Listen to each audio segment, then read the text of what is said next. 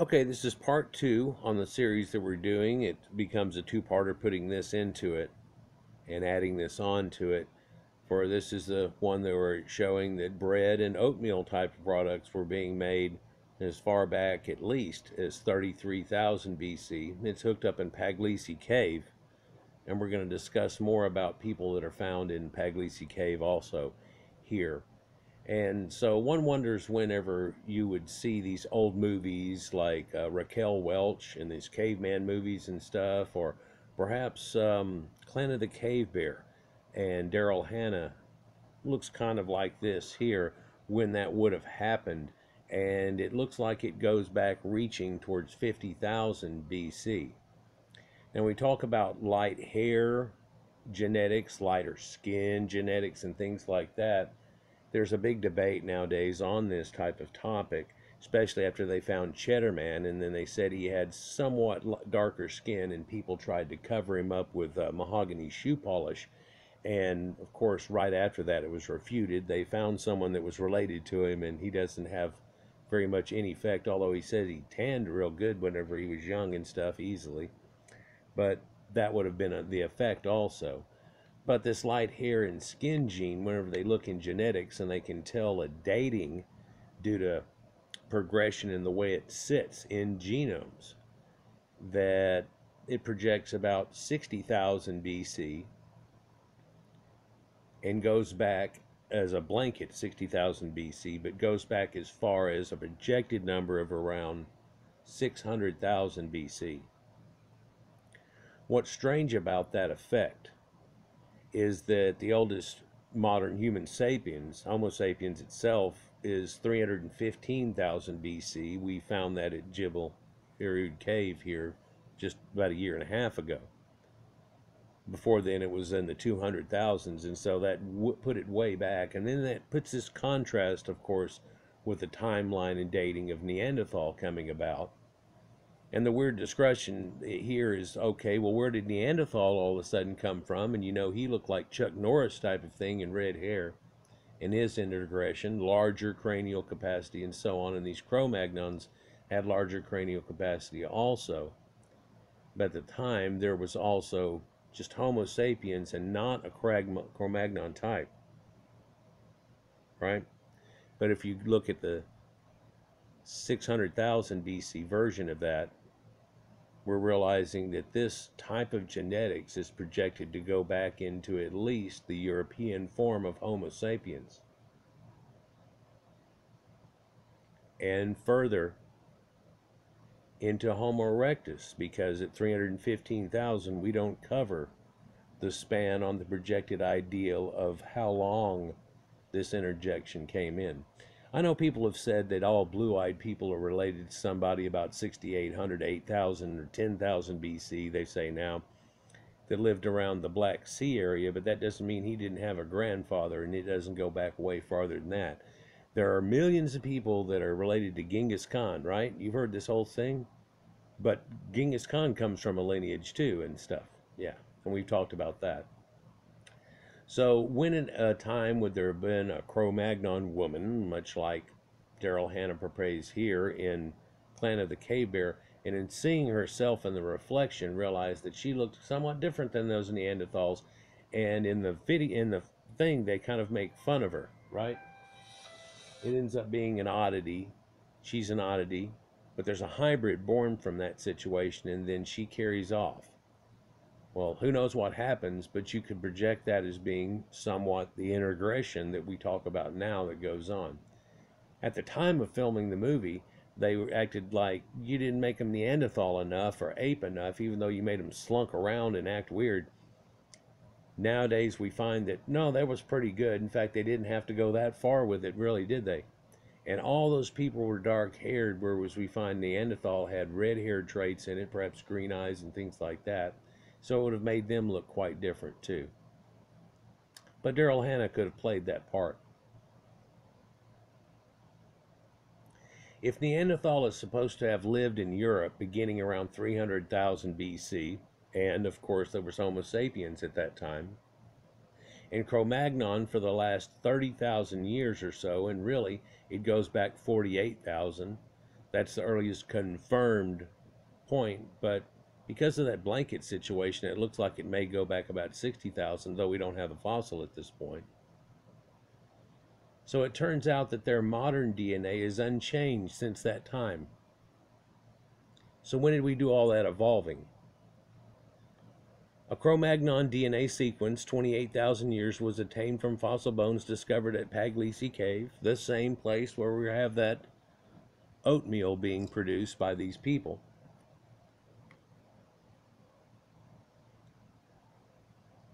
In Italy, the results show that DNA is identical to DNA sequences of certain modern Europeans today. The DNA sequence has remained static and unchanged for over 28,000 years.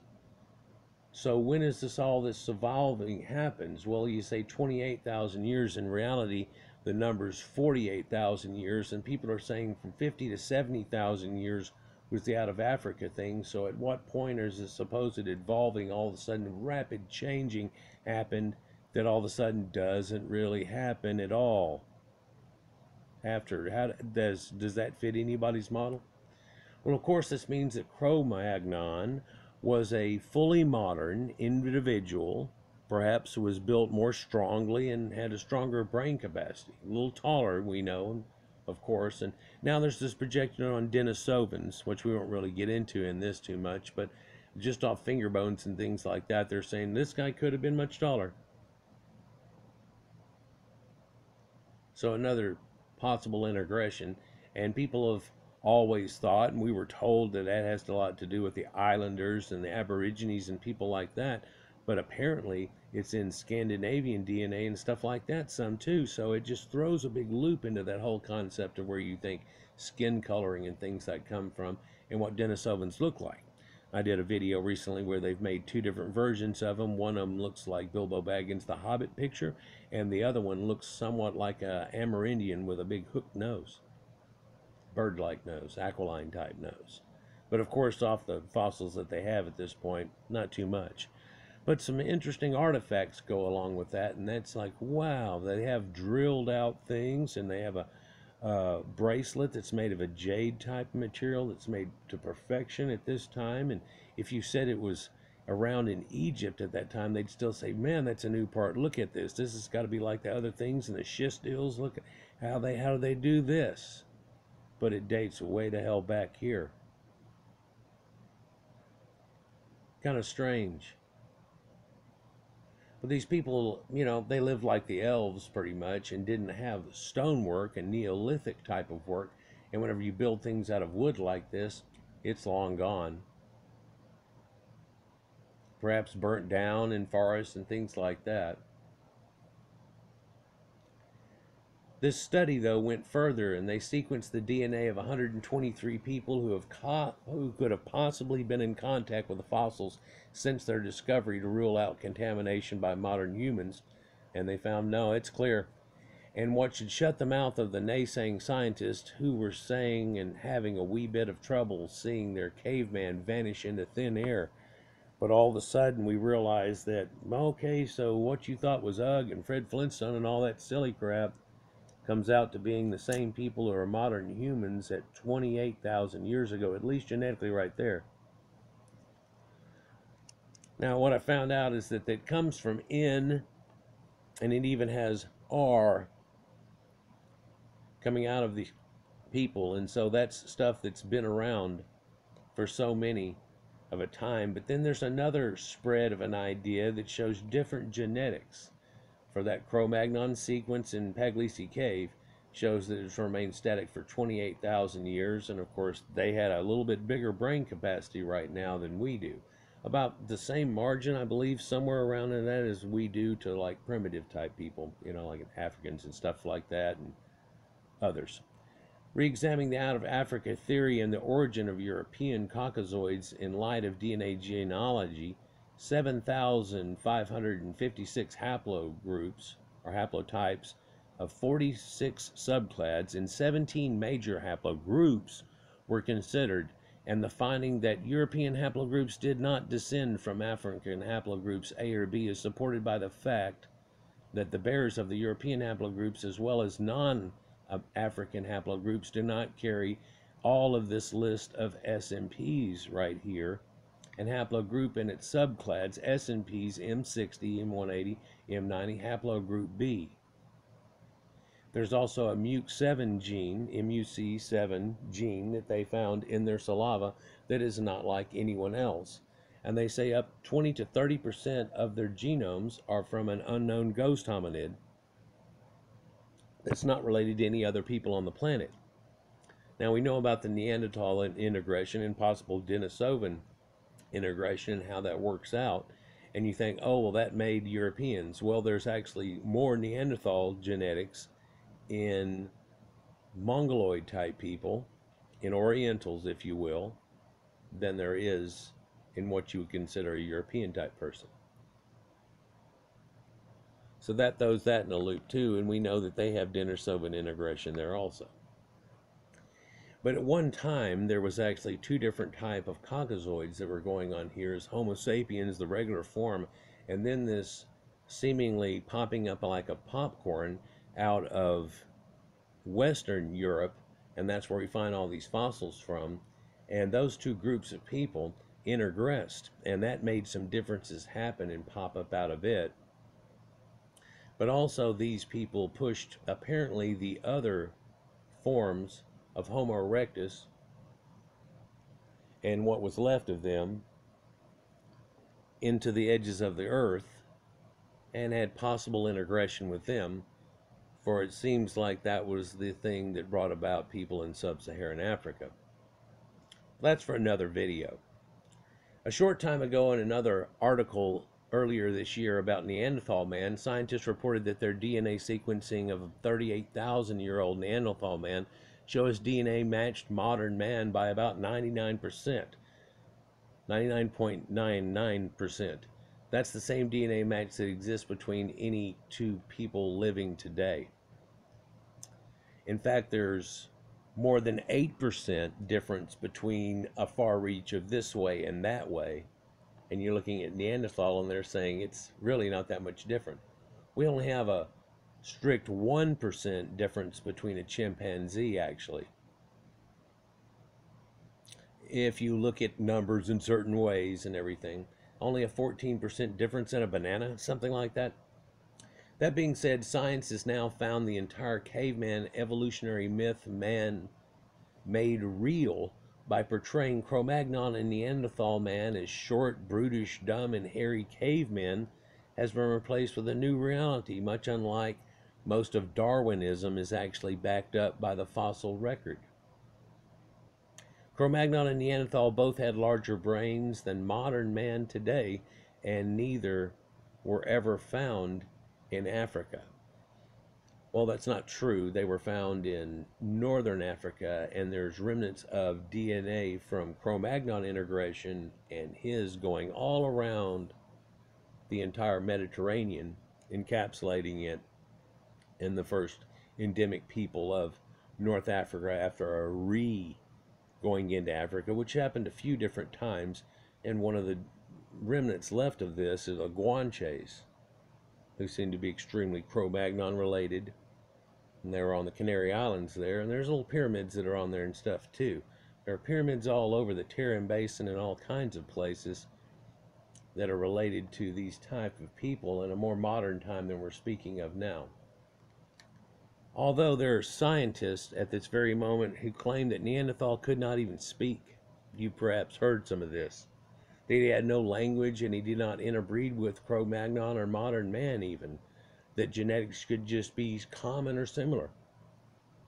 There are still scientists who claim that Cro Magnon never learned how to ride a horse. These evolutionists refuse to come out of the cave. Well, we found horse on the walls at over 22,000 BC, and a man is there on them, and their best thing that they can go against it is to say, well, they painted a man standing there and they painted a horse over the top of him, and it just looks like he's sitting on these horses.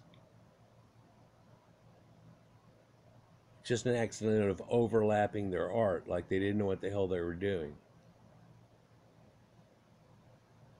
Far before this, we have better art than that cave art there, and it looks like realistic depictions too. Even some of the great artists of the Renaissance said, wow, we did nothing. They got the whole thing going on here. They know how to represent things pretty well. So, as enlightening as these findings are, the authors will still claim that these two populations lived side by side as much as 10,000 years without interbreeding, or that there was only interbreeding at a couple of points possibly, and then those people reintegressed back into population, or some of them did, possibly. Which could seem plausible if you're convinced you're dealing with a pre-human group and a human group. You see what I'm saying? We're like Neanderthal integration, but you look at that and then you say, well, Neanderthal is pretty much here. All these other variations aren't. So the stuff that happened up in Europe was the coming forth of man. That didn't happen out of Africa. They say the thing happened before that. Well, that gene that we're talking about, that would have to be in the missing link that they just can't seem to find. What if these go back just a little bit further? Then they don't really have anything to connect at all, for it starts overlapping with these things that aren't even related to us.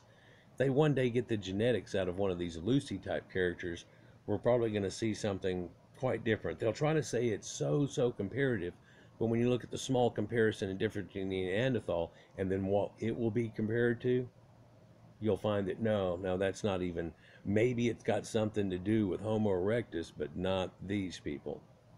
Oh, it'll take them a while and they'll go through all this crap and different people will probably go back and forth on it.